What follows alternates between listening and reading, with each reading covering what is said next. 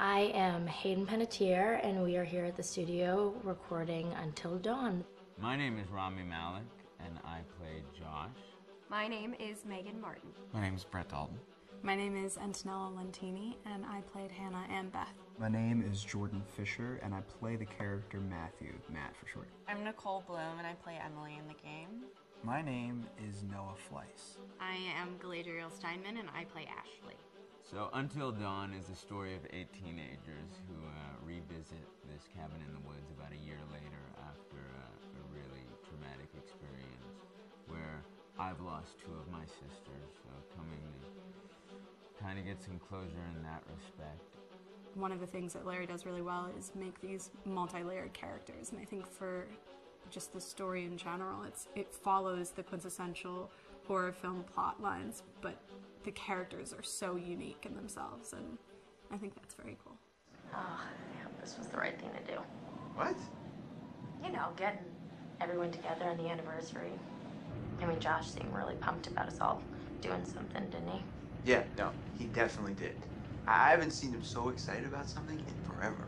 Good, good. Sam and I have a few things in common, such as being huge lovers of animals, and she's a huge animal lover. She's vegan. She is a pacifist. I'm not quite sure if I'm gonna go as far as saying that I'm a pacifist, but she's spunky and cool. I know that she, I think, is made fun of a little bit by the rest of them who think that her morals and her beliefs in that area are a little ridiculous and they don't agree with them, but she doesn't care. It doesn't stop her from being herself, and that's something that I hope I have in common with her. You know, he definitely can be depressed at some times and a bit of a loner, but he takes some solace in one of his sister's friends, Sam, played by Hayden Panettiere, and invites everybody back to the same house the next year to kind of find some closure. Jessica she has a whole lot of personality. She is definitely the sort of mean girl character that, you know, at school she knows she's pretty, she knows that boys like her, and she's gonna use it to her advantage.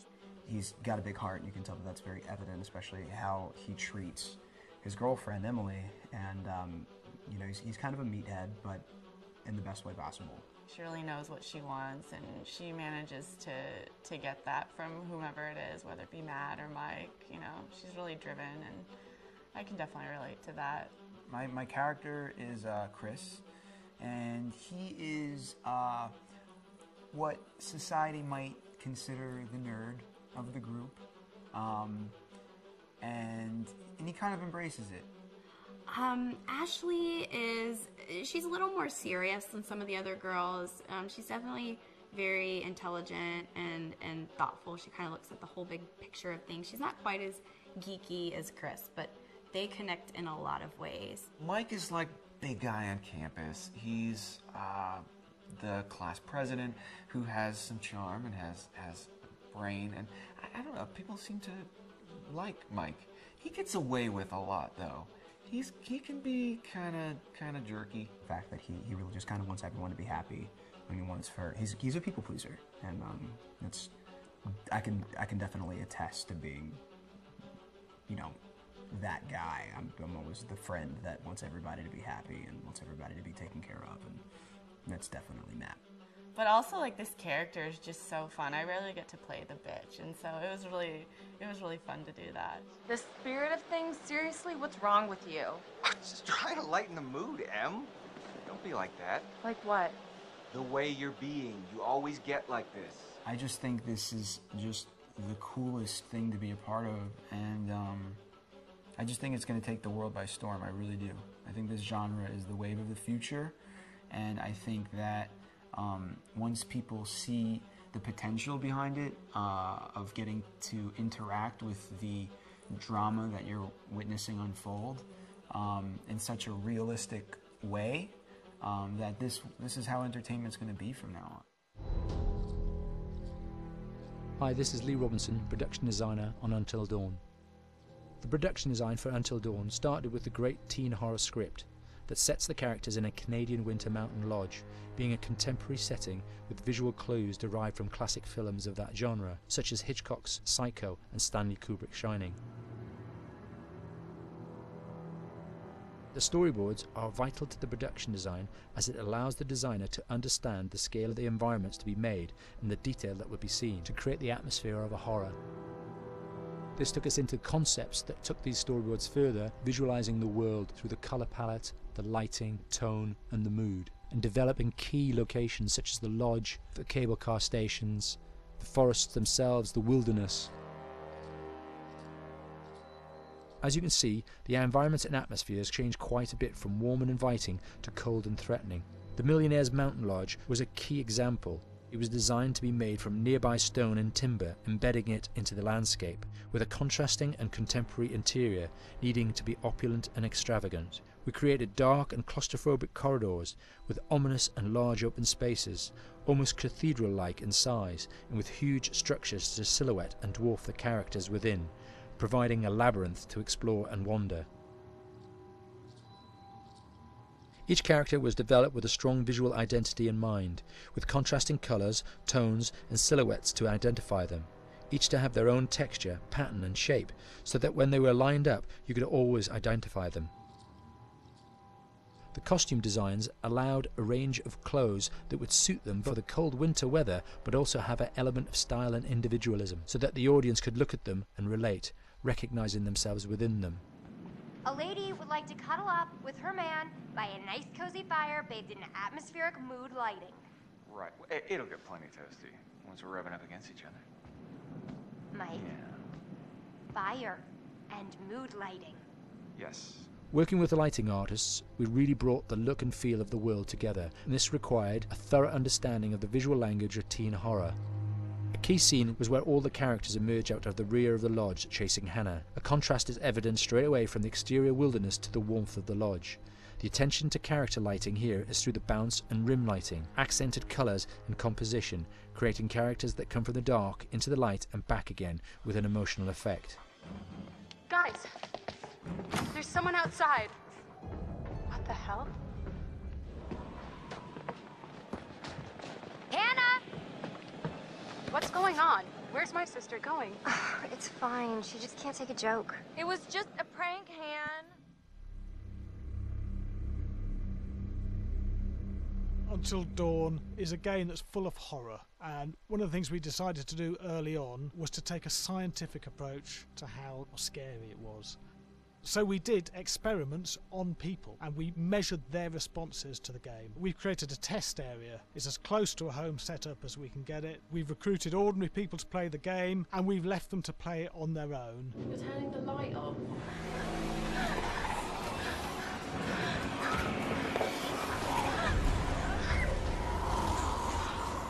The only difference is it's rigged with cameras and microphones that relay the data through to the next room where people are watching them play. Bracelet here we use for biometric testing. It measures the player's emotional response. It's called a galvanic response sensor. It makes contact with the user's skin and it measures the electrical conductivity across their skin. It's the same principle as an old-fashioned lie detector. When you're stressed, you sweat a little, very sensitive, it picks up tiny changes if the player is feeling anxious or scared. That data's fed back to a testing team, it comes through as a graph. I'm so sorry.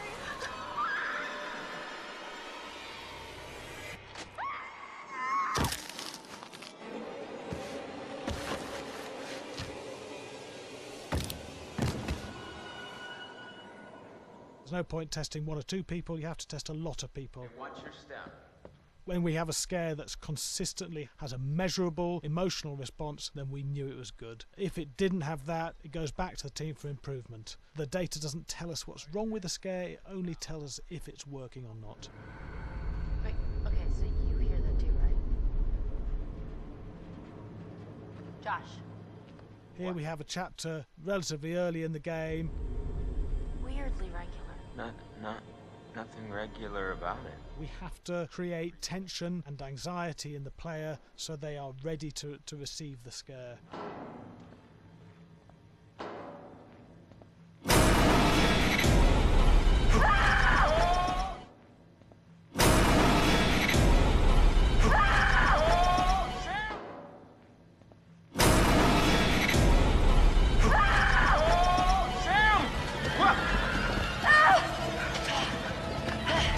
give the player time to recover, to cool down, to calm down, and then start building the tension again before we do the next scare. Hey. What? Hey. What the hell? Boom. You just got mugged.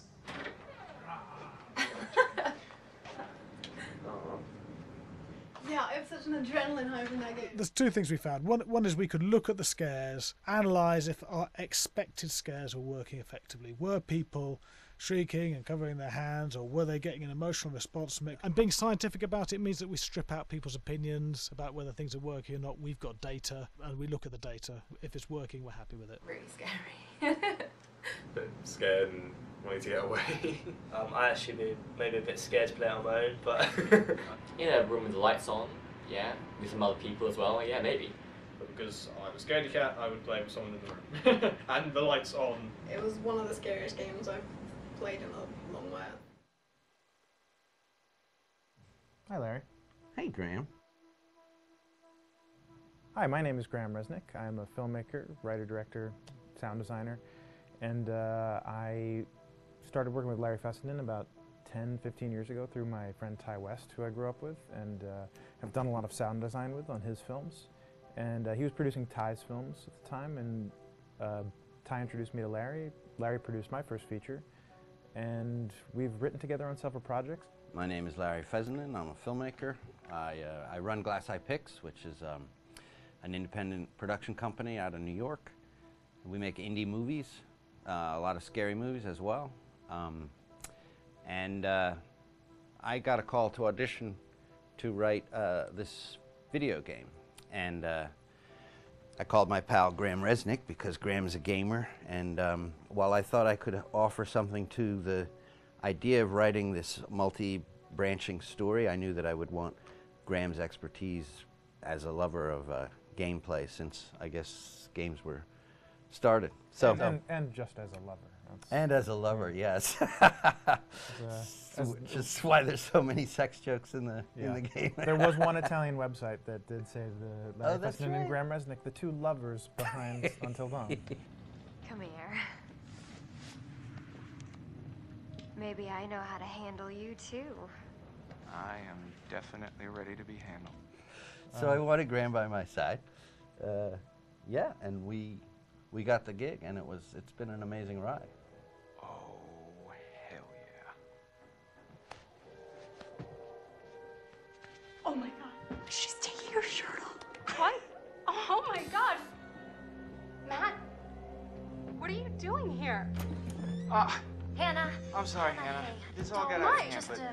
So in the game, the basic setup is that a year prior to the game's start, all these kids had gone up to a ski lodge that was owned by the parents of one of the kids, or a couple of the kids, and some of the teenagers played a prank on some of the other teenagers, and a terrible tragedy occurred when a few of them, two sisters, ran out into a blizzard, and were never seen from again.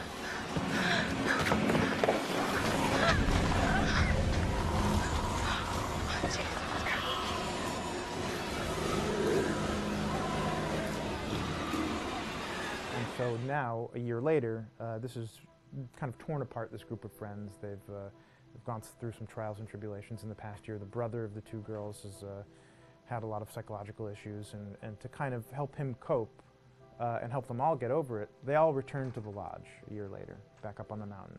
And the idea is to get over it, but... the healing does not begin. Yeah, and these kids are all trying to find themselves. They've been through a trauma, but in general, they're just teenagers trying to figure out who they are. So they're all kind of falling into the patterns, the stereotypes, the characters they see on TV and in the movies. I think we were very interested in taking genre tropes and kind of making them sort of refresh them.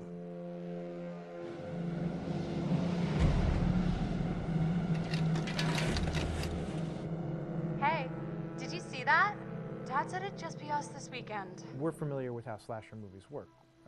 Most people have seen some horror movies, and we have established notions and preconceptions about the roles of the players in horror movies and how they talk and how they get killed and how they have sex.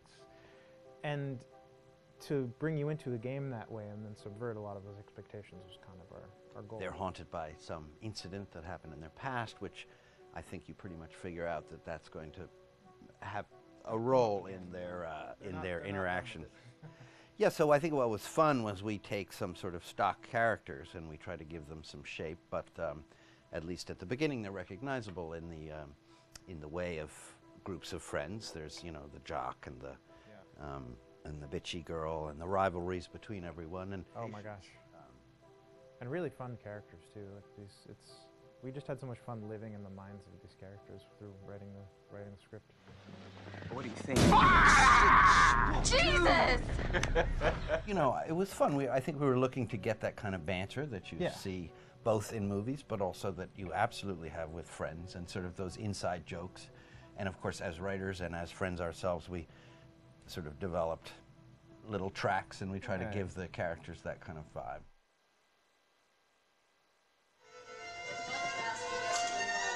Yeah, fast and violent.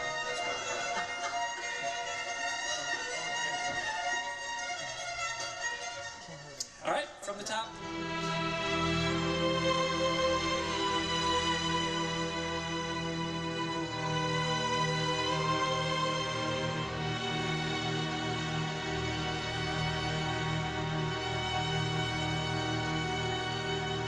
My name is Jason Graves, and I'm the composer for Until Dawn.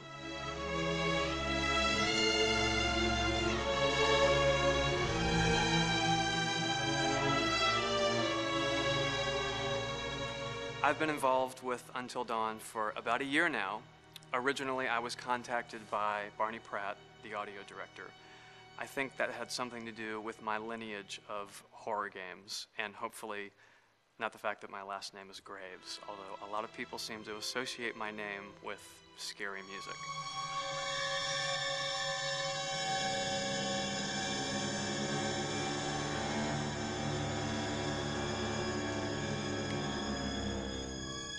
One of the things that was really exciting about working with Barney and the team at Supermassive is they really wanted something unique for the music. They wanted the music to stand out and be a character on its own in the game.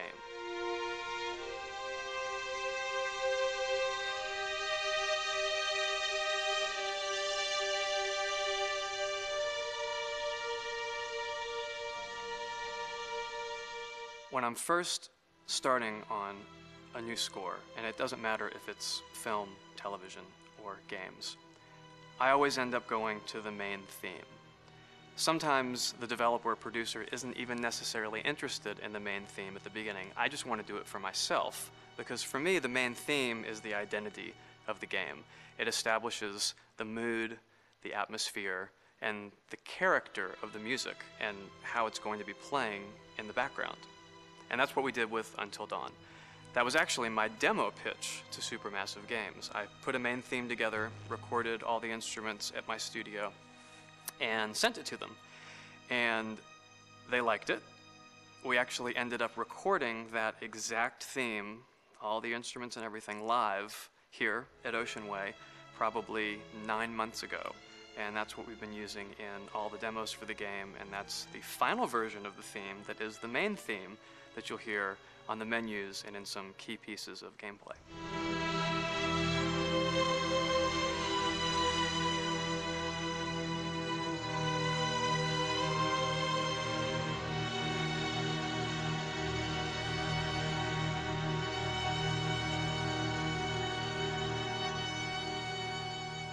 I seem to have made a name for myself in horror.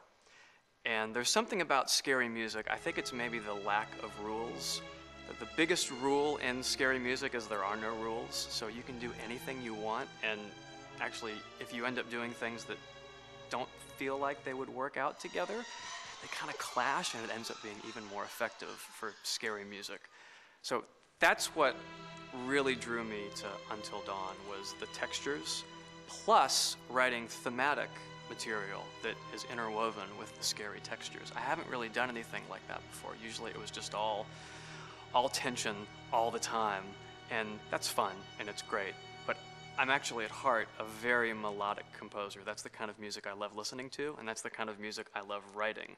That's the kind of music I got to work on in Until Dawn. Very nice. Same thing.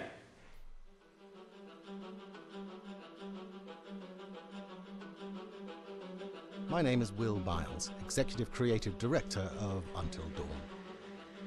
The first part of getting a believable facial performance in-game is to capture, topographically, the actor's range of emotional expressions as separate versions of the same head.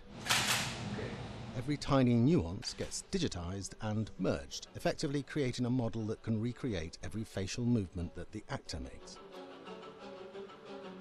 Once the topography has been recorded, the actor's performance itself can be captured by using a predetermined set of marker points, drawn precisely on the face, and a high-def helmet cam, wirelessly linked to capture devices. The camera is the small box where it looks like the microphone should be. Outro Sam.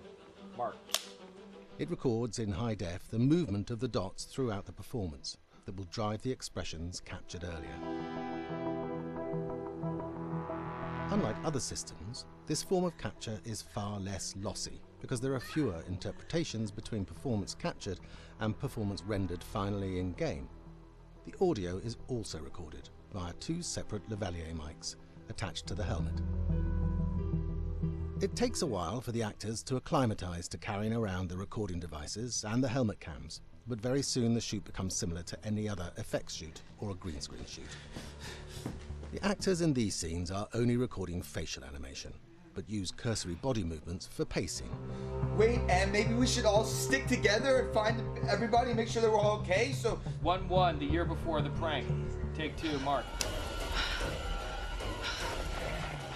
Other than the other actors, they have to use their imagination for everything and everywhere that they are supposed to be seeing and feeling. Idiot.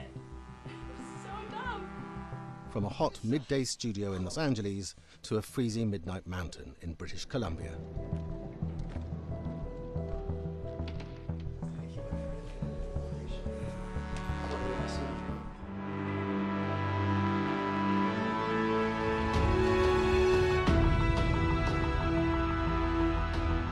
Because Until Dawn has a dynamic, ever-changing story, the facial performances and the body performances are recorded separately with different systems.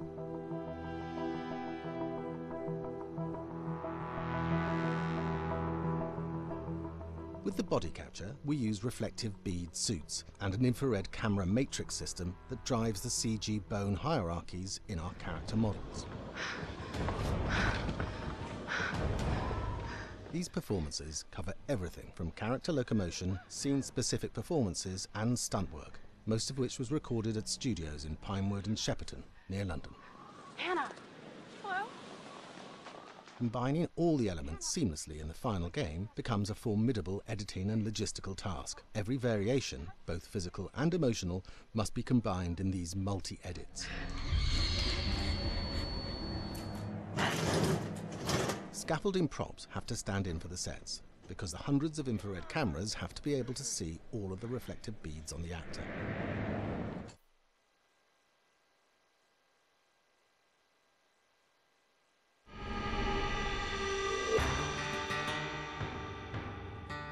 America's Northwoods border region.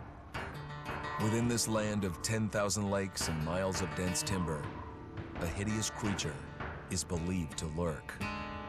The Northwoods is probably one of the last frontiers in America. There's still a lot of places in this area that hasn't been set foot by man. Monsters and mysteries exist here because it is remote. Up in the Northwoods, winters are long. In times of biting cold and isolation, a devouring monster is believed to come forth. It's terrorized native people for generations. Growing up, I was told, like, don't go outside, the Wendigo will get you.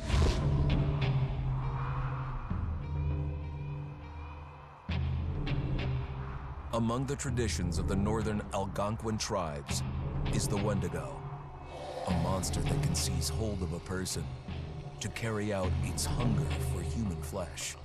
Many Native Americans fear even talking about this Wendigo, and even the mention of the name will let the Wendigo find out where you are, and it will open you up to be possessed by this Wendigo. The most famous case of a Wendigo possession took place in 1879. In the deep woods outside of Edmonton, Alberta. Swift Runner, a Cree Indian, was a trapper and a guide.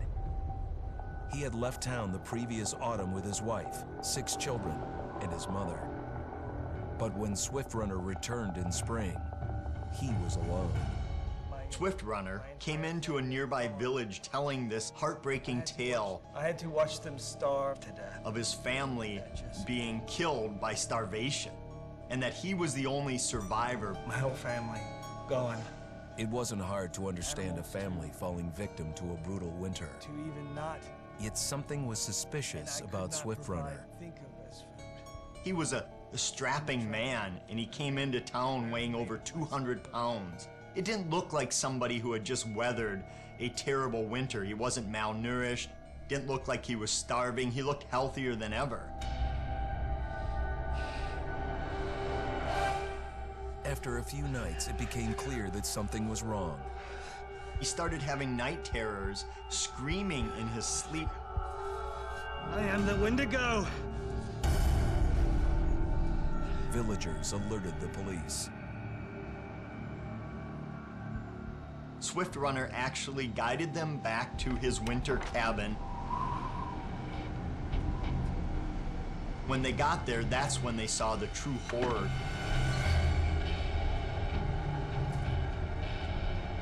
Human skulls were scattered around, many bones, some of which had been snapped in half, and the marrow inside had been drained.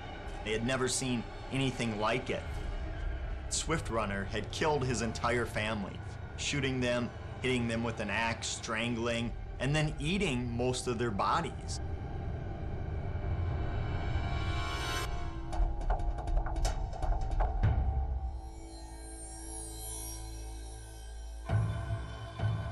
Right up until the moment the noose was on his neck, Swift Runner swore the evil spirit of the Wendigo had possessed him and twisted him into a cannibal killer. When he was on the gallows, Swift Runner himself said, "I am no longer a man."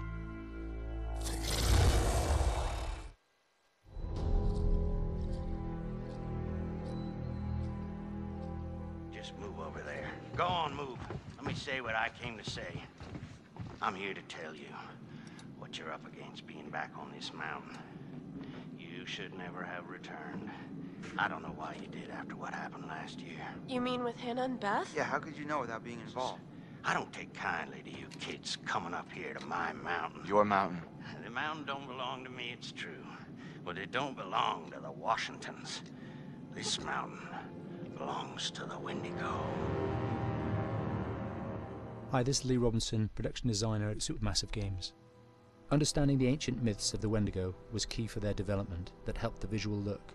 Through sketches and concepts, these elements were visualized, such as eyes being milky, almost dead, with loss of lips and eyelids due to frostbite, fangs growing and arms and legs getting longer, with skin hardening and thickening to look snarling and menacing, yet withered and lean. What the hell was that? Another Fingers and toenails extending like claws, allowing them to climb effortlessly. We made them look gaunt and weathered, and having ragged remains of clothes they wore. Blood-stained and rotten, with patches of hair still remaining, they retained strong skeletal limbs, which enable them to be agile and quick through the environment. Where are you? My name is Jamie Gallipo, animation director at Supermassive.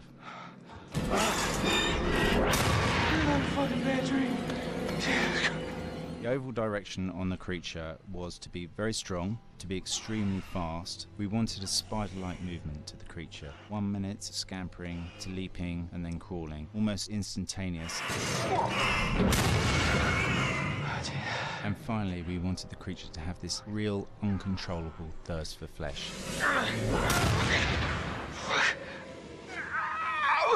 From a sound design perspective, the Wendigo is a real challenge. For the main vocalisations of the Wendigo, we used our own vocalisations, various different animals from the exotic to the farmyard, various plugins and processes to gel these sounds together and keep a human resonance behind that voice, telling the backstory of the Wendigo.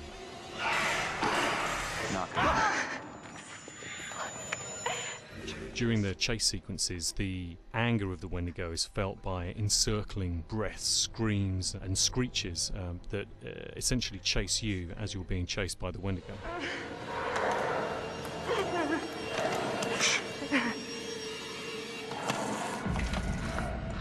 We would layer them up in a multitude of layers, sometimes 15, 20 sounds playing at the same time, to build up the vocalizations for this fearsome creature which is always in attack mode, hyperactive and chasing you throughout the game.